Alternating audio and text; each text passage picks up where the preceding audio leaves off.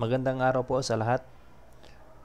So, trending ngayon ang account ng Office 365, no, wherein ginagamit po siya to activate your account in DepEd Commons. Kasi may lumabas na memo from the Office of Undersecretary Elaine Pasqua na we should update our details, no, dun sa DepEd Commons. So, since hindi po, marami po sa under our division, no, Sambuanga Sibugay Division, marami pa pong hindi activated yung Office 365 account. So, this morning po, or today, I'm going to show you, no, since you receive your account, no, sa DepEd email nyo, so, paano siya i-activate? Paano natin siya gamitin? And how we are going to receive confirmation from DepEd Commons. So, first thing is to activate our Office 365 account.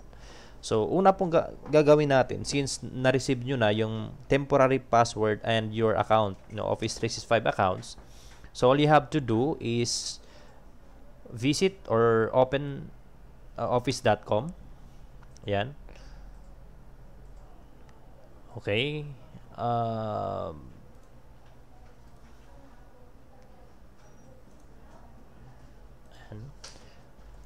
Okay, sorry. Yung account ko pala yung active. Okay. So, ito po siya. Visit office.com and click sign in. No? Take note of the account, no, we sent to you. So, I'll be using another account. Okay. And yan. So I'll be using another account para makita talaga ninyo how to activate, no, your account under R9 tenant. So may mga accounts po na wala pong R9, meaning they are created from the main domain or the main tenant of our department. So may mga R9, so they are created under R9 tenant. Okay, region 9 tenant. Okay? So, click next, no? Pag-type natin, and the password. So, may mga temporary password po kayong na-receive dyan sa, ano po ninyo, sa email na na-send namin, no, sa inyo. So, type nyo lang yung temporary password, and, okay lang, never, no? Okay, so, all you have to do now here is type your current password and create your new password. Take note, yung password, yung new password po natin, dapat combination of characters, special characters, no, capital letters, small and special characters. It could be and also another number. So, heads up lang, very strict po si Microsoft pagdating dun sa password, no? So, dapat strong po yung password. So, I'm going to have a new password for this account, no? Alright. So, I'll be creating this. Alright. So, sign in. Ayan. So, antayin lang po. Okay, no lang po tayo. So, next.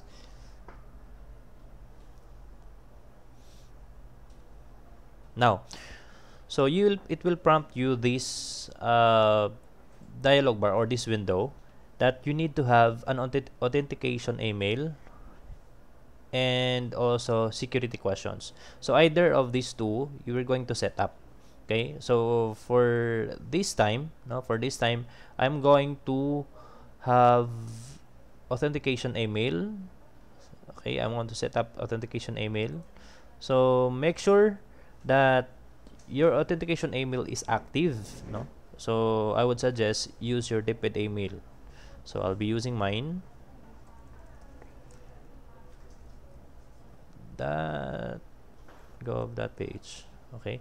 So email me. So now I'm going to check my email and take note of the code. Okay. So open ko lang yung email.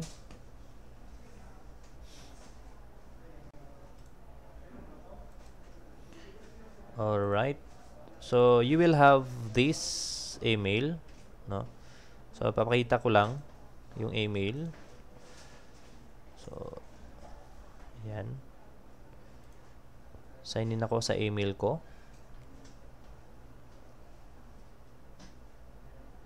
Right.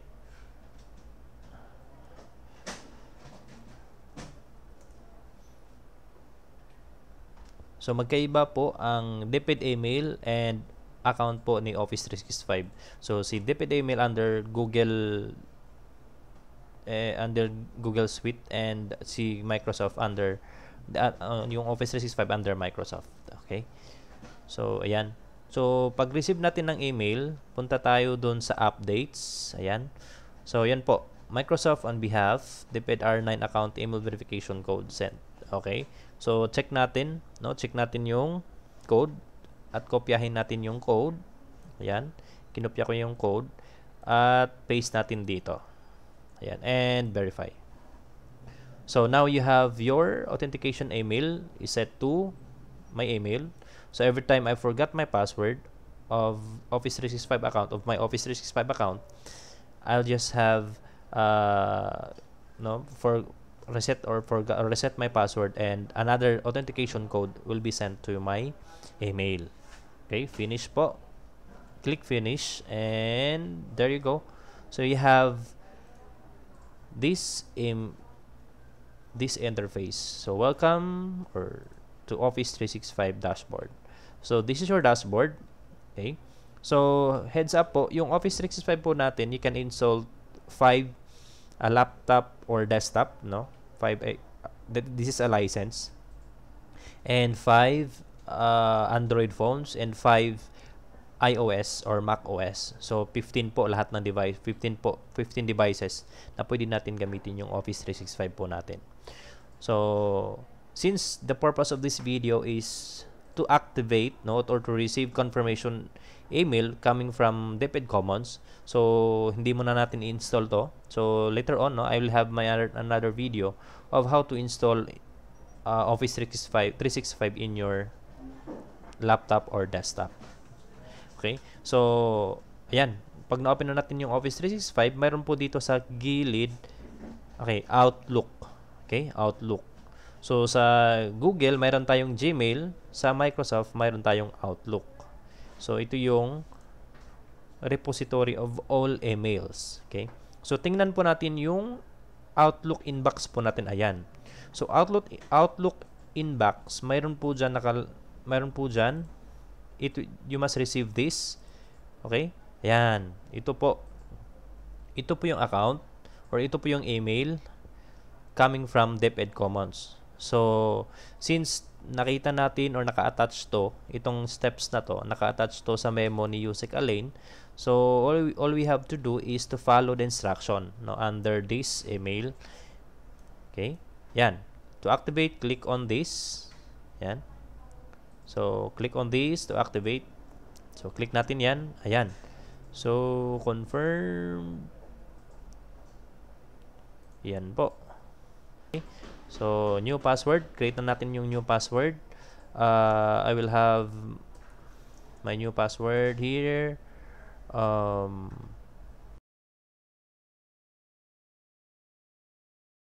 So, after confirming my new password, change my password, and there you go. You have your account. No, you can edit your DepEd Commons, no, account. So, ayan. All you have to do is fill up the form, and after that, then update. Okay? So, yun lang po. Ganun lang po siya kadali. Paano natin i-activate yung DepEd Commons account natin. Okay? So, hopefully this video will help you on the activation of your Office 365 account and DepEd Commons account. Okay? And make sure naka-fill up kayo ng survey form na binigay ng Division Office para po makita ko kung sino po yung hindi pa po registered at kung sino pa pong hindi MIE, yung Microsoft Innovative Educator. Baka at the long run po, makikita ko na we need to train every teacher to be a Microsoft Innovative Educators. Kasi marami pong mga learning materials sa Microsoft Education na pwede natin gamitin inside the classroom. And hopefully, magkaroon tayo ng another session, no, for or webinar regarding on the new features of Office 365 accounts na pwede natin gamitin inside the classroom. So, yun lang po. Maraming salamat and hopefully na makatulong ito. And good day. And good luck po sa pag-activate ng accounts ninyo.